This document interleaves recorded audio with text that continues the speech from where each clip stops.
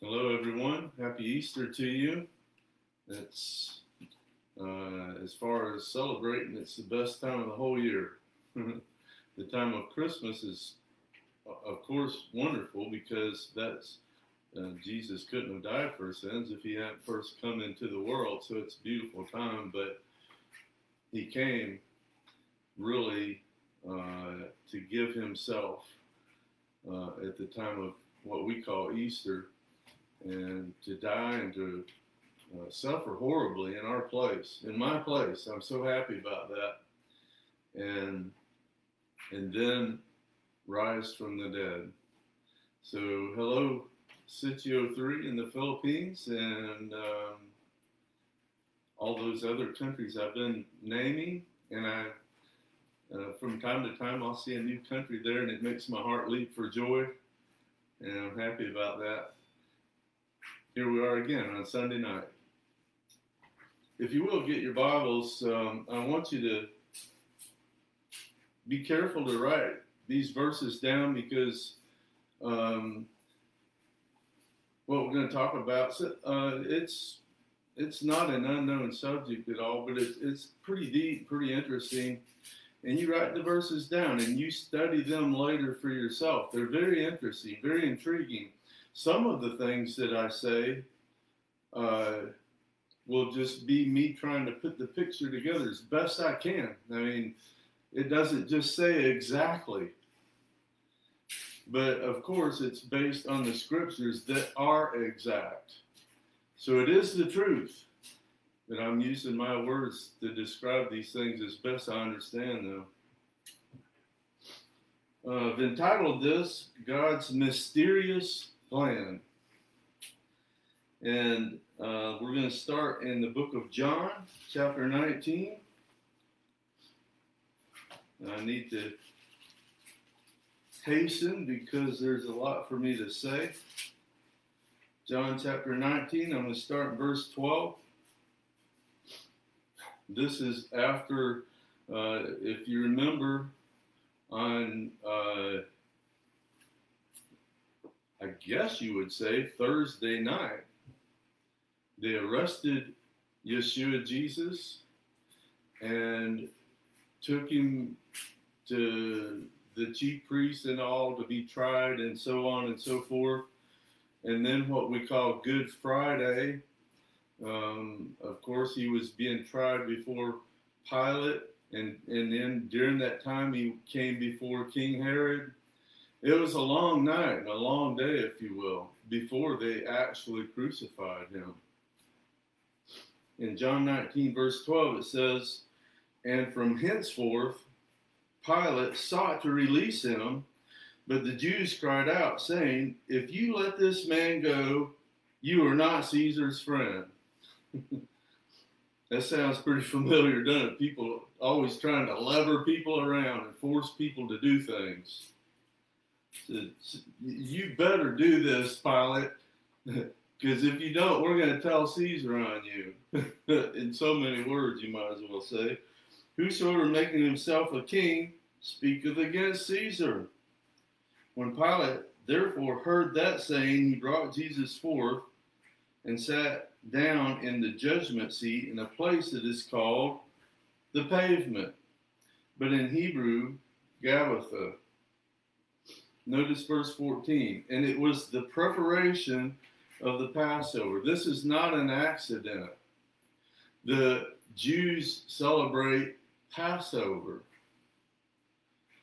And of course, this goes all the way back to in Egypt when they did a Passover meal right the night before they left Egypt. But be that as it may, the Passover mostly was begun in future seeing of coming of Messiah, because Messiah was to give his life. And it's in the scriptures, Isaiah chapter 53, how he suffered and died. But anyway, it's no accident that Jesus was, this stuff happened at Passover. Jesus could have chosen any day of the year, 365 different days, it's not an accident that it happened exactly during this period of time, because Jesus, Messiah, is our Passover. He's the one that was the lamb that was slain for our sins on Passover. It was planned that way by Almighty God. Notice in verse 14 it says, and it was the preparation of the Passover and about the 6th hour. And I studied that a little bit because that's unfamiliar terms with us. When day breaks, it's hour 0 in Hebrew, and back in those days. And so the 6th hour or daybreak would be figured roughly about 6 o'clock. And so the 6th hour would be roughly at noon, 12 o'clock noon. So this here that we're reading, this verse or two, it says it was about the 6th hour. It's about the 6th hour, and he saith unto the Jews, this is Pilate said unto the Jews, behold your king. But they cried out, away with him, crucify him. Pilate saith unto them, shall I crucify your king? The chief priests answered, we have no king but Caesar. What a bunch of hypocrites those people were. They didn't consider Caesar their king. They resisted the Romans and all that stuff the whole time, continually. They cooperated with them just enough to keep the Romans from doing them harm. And for them to say, we don't have any king but Caesar, is basically a lie and deep hypocrisy. Verse 16, then delivered he him, that is Christ, therefore unto them to be crucified. And they took Jesus and led him away. And he, bearing his cross, went forth into a place called the place of the skull, which is called in the Hebrew Golgotha, where they crucified him, and 2 others with him on either side, and Jesus in the midst. Now, if you will, go with me to Matthew 27. The Gospels, Matthew, Mark, Luke, and John, are all full of various details, all of those details being true and not contradictory of anything, inspired by the Holy Spirit. Matthew 27, verse 45 says, now from the 6th hour there was darkness over all the land unto the 9th hour. This is kind of, I guess, a little bit new to me, because I was thinking about this 6th hour to the 9th hour. So apparently when Pilate is trying to secure a release of Christ to the priest and to the people, was about the 6th hour. And it uses the terms in the King James Version, about the 6th hour. Might have been 5:30, 5:45, 5:50, 6 o'clock, about the 6th hour. And it says here in Matthew that there was darkness over all the land, starting with the 6th hour. So apparently when, and by the way, this darkness was not necessarily complete darkness, but shadiness, obscure. The sky was bright, shining, and then it all got, I think, about dusky dark, just before really dark. Dusky, you could just barely see it around. You study it for yourself. That's why I said these things. So I find it fascinating, from the time that Pilate's doing this, starting then, it started getting dark. And I'm very sure that everyone, I mean, maybe they'd heard of eclipses of the sun and thought, well, is there an eclipse of the sun? And well, much more an eclipse. It started getting really dark and stayed that way. I've watched eclipses of the sun before, and they last maybe 15 minutes or something? Nothing like from the 6th to the 9th hour, from noon till 3 o'clock, the most brightest and hottest parts of the day, if you will. It becomes like night, not for 15 minutes, for 3 hours. And I find it fascinating. Apparently, from the time Pilate's really pressuring them to let him release Jesus to them, and they, no, crucify him. We want him dead. We want him gone. And about that time, about the 6th hour, it starts getting really dark. Before he died, I'm just going based on what the scriptures say.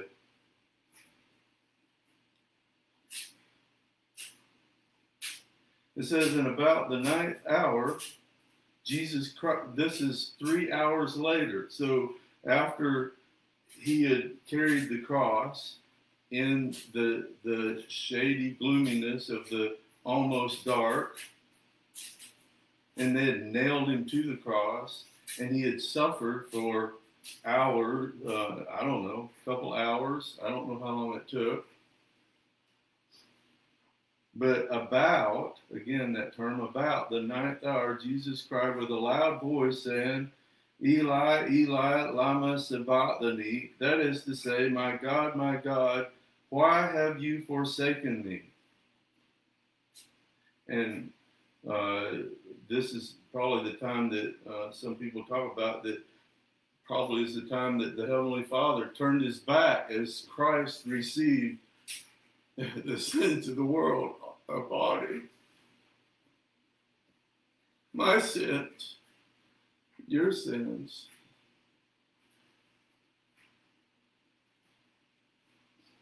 Christ felt the weight of our sins. It was very heavy. You and I could not have stood it.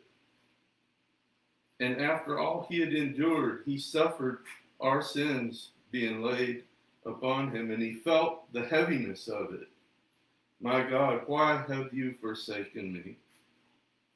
Some of them that stood there, when they heard that, said, this man calls for Elias. And straightway one of them ran and took a sponge, filled it with vinegar, and put it on a reed, and gave him to drink. The rest said,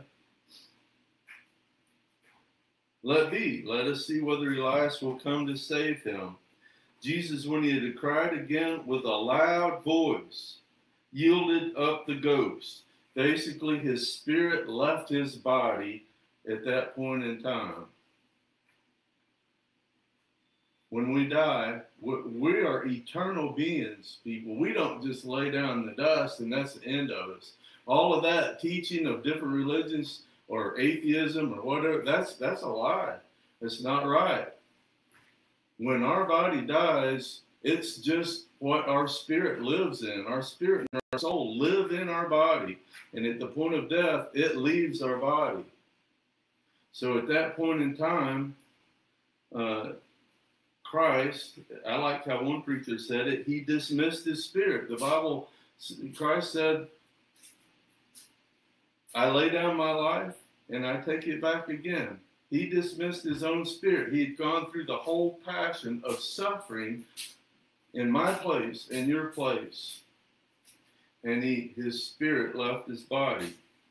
Verse 51 says, and behold, the veil of the temple was rent in twain, or two, as if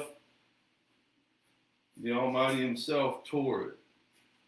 Rent in two from top to bottom, all the way down. The veil in the temple, before Christ was given for our sins, they would offer sacrifices, and the high priest would go in and offer a sacrifice for the whole nation. And if he didn't do everything just right, he'd die and all. And these things happened in the temple, and there was a veil, and no one went in there. But the priest would offer a sacrifice once a year. Well, the veil was rent, and there's no more sacrifices for sins. The Bible says Jesus Christ is the final and ultimate sacrifice for our sins. Christ said, I am the way, the truth, and the life. No one goes to the Father except through me. exclusive claim, which would make everybody mad. And it does make people mad. And you say Christ is the only way to heaven. And people get mad about that. And they hate Christians for that. By the way, there are some professing Christians that claim that Jesus is the best way to God. And that's a lie from the pit of the hell. The Bible, we talked about lying spirits and doctrines of devils. That's what that is. Jesus is not the best way to heaven. He's the only way. There's no other way. If you don't come through Christ, you won't go to heaven. That's what Christ himself said. Neither he was a truth teller or he is a liar. And I'm here to tell you, he is truth. He isn't just a truth teller. He is truth. He's the only way to the Father. So here in this passage, he dismissed his spirit. The veil was torn in two. Notice, the earth did quake. There was an earthquake. And it says, and the rocks rent or split. Jesus Christ is the creator. The Bible says, by him were all things made, and without him was not anything made that was made. And he upholds all things by the word of his power. The fact that the Son of God was physically, he didn't die spiritually. His spirit left his body, and that was him. That was him leaving. The Bible says one place that God is a spirit, John 4:24. And they that worship him must worship him in spirit and in truth. He's a spirit. When he left his body, he wasn't weird or anything. He was probably more normal than in his body. He took upon himself human flesh so he could suffer in our place. But anyway, he rose from the dead. And it also says in verse 52, it's fascinating, the graves were opened. And I don't know if the graves were open right that moment or more toward when he actually rose from the dead, but this is talking about this whole time period. The graves were open, and many bodies of the saints which slept arose and came out of the graves after his resurrection and went to the holy city and appeared unto many. Okay, now I want to turn to Ephesians 4:8. A very, very fascinating passage. Inspired by the Holy Spirit. These words are just as accurate as any of the words that Christ spoke himself because they're inspired by the Holy Spirit. Ephesians chapter 4. Starting in verse 8, it says, wherefore he saith, when he ascended up on high, he led captivity captive and gave gifts unto men. If you want to read, let's see if I can find this.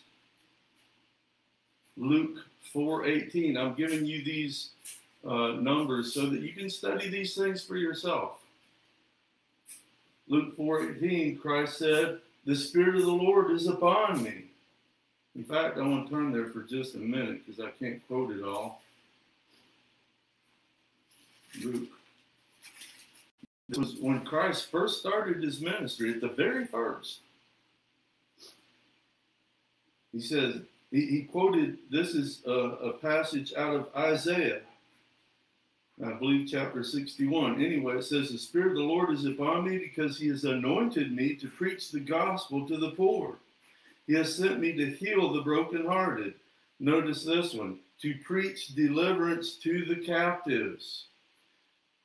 And I'll just finish it for the sake of the verse. And recovering of sight to the blind, to set at liberty them that are bruised, to preach the acceptable year of the Lord. But notice again, to preach deliverance to the captives. What an unusual statement.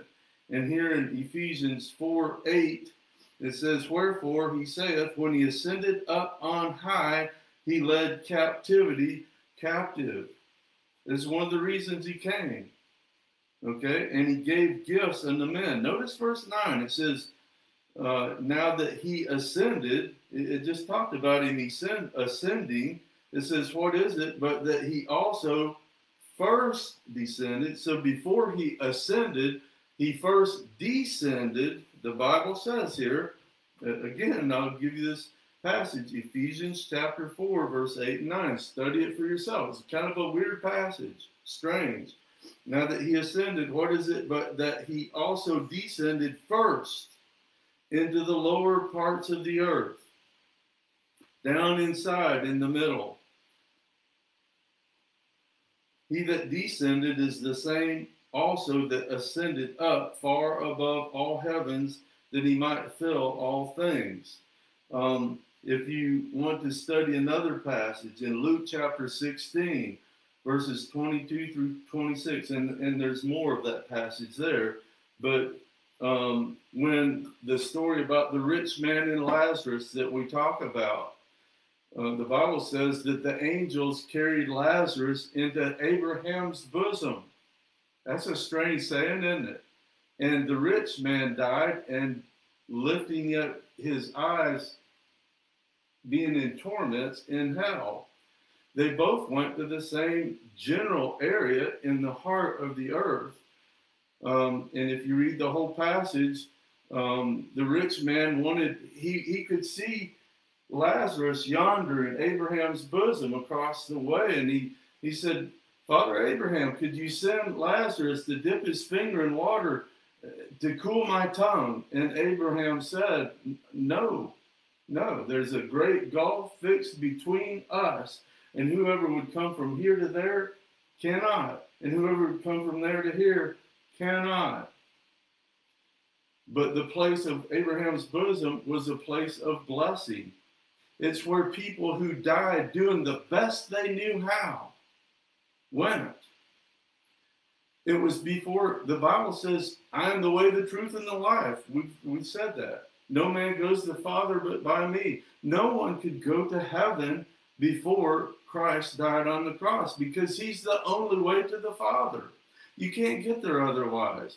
And so people who died in faith, doing the best they knew how, probably many Gentiles, etc., who had never heard of Jesus or maybe even heard of Jews or anything else, they died doing the best they knew how, in faith.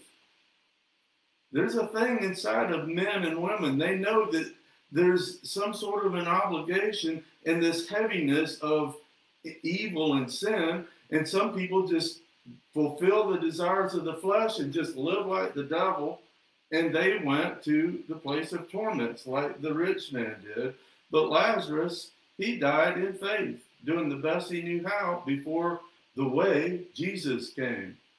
And so he went there to the place of blessing. And if you also remember the thief on the cross, this is in Luke 20, write it down, Luke 23:43. Jesus is talking to the thief on the cross after he said, Jesus, remember me when you come in your kingdom.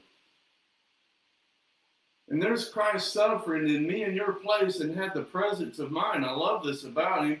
He said, today you will be with me in paradise. Thinking about the man's soul while he's dying on the cross. And so when that thief died, where did he go? To paradise, or Abraham's bosom. Same place, the place of blessing.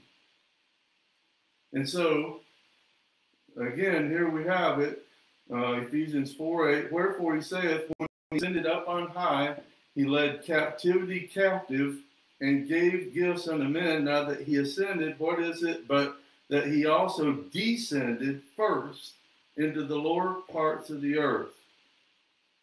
When Christ cried, Eli, Eli, lama sabachthani, his spirit left his body. And let me tell you something, it was a mighty powerful thing. Christ suffered as a human, just like me and you suffer. It was hard, it was difficult. It was so heavy that before the crucifixion, Christ said, if it's possible, Father, let this cup pass from me. Nevertheless, not my will, but your will be done. He suffered like you and I would suffer, only worse, because He took on him the sins of the whole world. And as the Lamb of God, like we mentioned, Isaiah chapter 53, as the humble, meek Lamb of God, he died as a final and really the only true sacrifice for your and my sins. The Lamb was slain for me and you. And then, when his spirit left his body, look out, man. He wasn't just laying, his body wasn't just laying dead in the tomb. That wasn't what was going on during that. His body was laying there, no doubt. But his spirit, when he left his body, he didn't just hope for the best. He knew what was happening. He marched on down into the heart of the earth. In power and victory, although the resurrection hadn't happened yet, it says he preached deliverance to the captives. I take that to mean that he preached himself. This word deliverance, it comes from a Greek word that means freedom. It means pardon. It means deliverance. It means forgiveness. It means liberty. It means remission. We talk about remission of sins. So I think he had to be preaching himself. The only way to the Father is through the Son. And those people in that place had died in faith, doing the best they knew how. And he preached himself to those people of faith. And every single one of them embraced him as the Savior, because that's what people of faith do. And when I say people of faith, I don't mean, well, what faith are you? Are you Islam? Are you Buddhism? Are you Christian? No, no, no, no. When I'm talking about faith, I'm talking about faith in the Creator and in his Son, Jesus Christ. Those people died with that kind of, they didn't maybe know him, but they knew that there was something. They knew that there was a God, and they knew that somehow we owe everything to him, and they died with that kind of a belief. And Christ preached himself, who is all these things: freedom, pardon, deliverance, forgiveness, liberty, remission of sins. That's who he is. And of course, all of them accepted that. And here in Ephesians, he led captivity captive on high. He ascended. He basically took the people from Abraham's bosom / paradise to heaven, because now they can go there, because he's the way. He himself is the way, and he led them himself. The captives, he led those captives forever to be with the Father. Okay?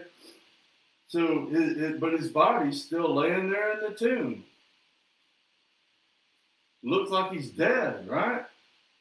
But according to Ephesians 4, 8, 9, by the word of the Holy Spirit, he is not dead, as in ceasing to exist. In Revelation 1:18, so he preached deliverance to the captives. In Revelation 1:18, write that down.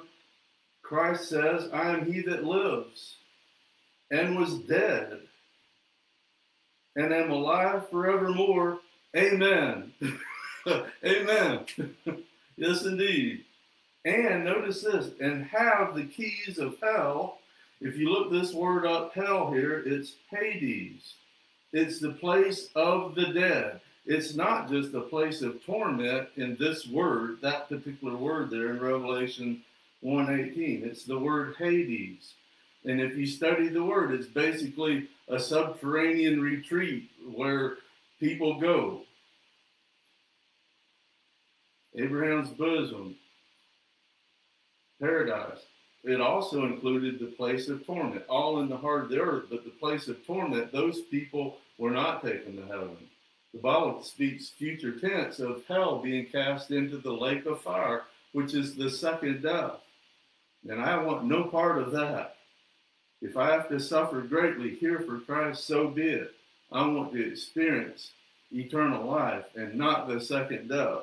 So anyway, apparently, you can use your own thoughts about this, but when Adam and Eve sinned, they basically, if you will, turned the keys over from the earth to Satan. They were put in charge of the earth.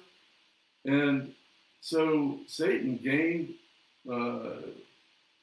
death passed upon all men, for all have sinned, the Bible says. When Adam and Eve sinned, death passed on all men. And apparently Christ walked over into the hell part, the place of suffering part, to what I would assume was Satan's throne, and walked up to him with his hands out. Like, the keys, he had already paid in full. Christ paid in our place. And he's no longer acting as the lamb, if you will. He's the Lion of the tribe of Judah. Satan, the keys. And Satan, trembling, you can believe it, trembling, handed the keys of hell. And it says here, the keys of hell and the grave. Isn't that what we said? Let's see, Revelation 1:18. The keys of hell and of death. Christ defeated death. And whether he physically took keys or just by reason of everything, either way, he took the keys of hell and death. And he has those. So I'm just going to speculate again. So Christ is down there in the heart of the earth, and he's taking captivity captive, and I guess he's starting to lead them toward heaven. It may not happen just like this, but I think that he's coming up out of there, and he tells them all, hey, y'all, he's from the South, you see, y'all. It's a joke. Y'all wait right here. I'll be right back. They're no longer, in my view, in the place of the dead, but they're kind of waiting off to the side. And Christ's spirit goes back into his body. And as we sung at church today, his body began to breathe. As he said, I have power to lay my life down, and I have power to take my life back. And his spirit went back into his body, and he rose out of the tomb. Before the tomb was opened, before the stone was rolled away, he rose from the dead. The angel apparently moved the stone out of the way to let people in to see that he wasn't there anymore. Christ rose from the dead, and again, in my view, he says, all right, y'all, come on. And he took them to heaven.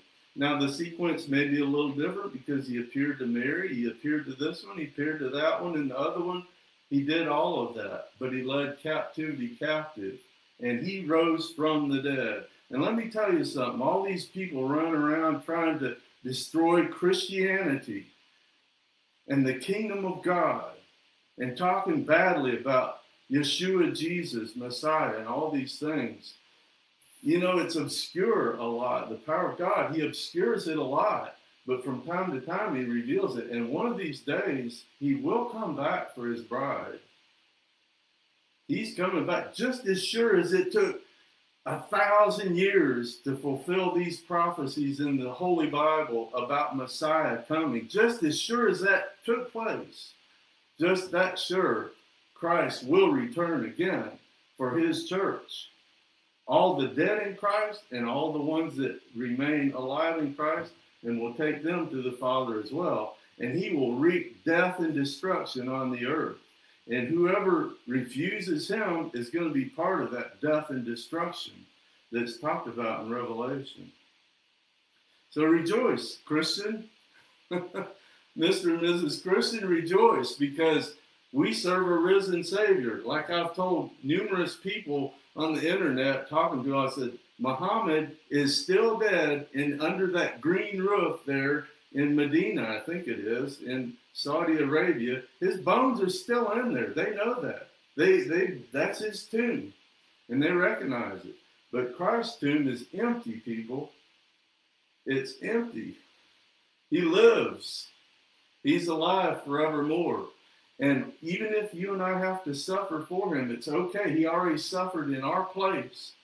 And he promised us, he's preparing a place for us eternally. It will happen. You can write it down.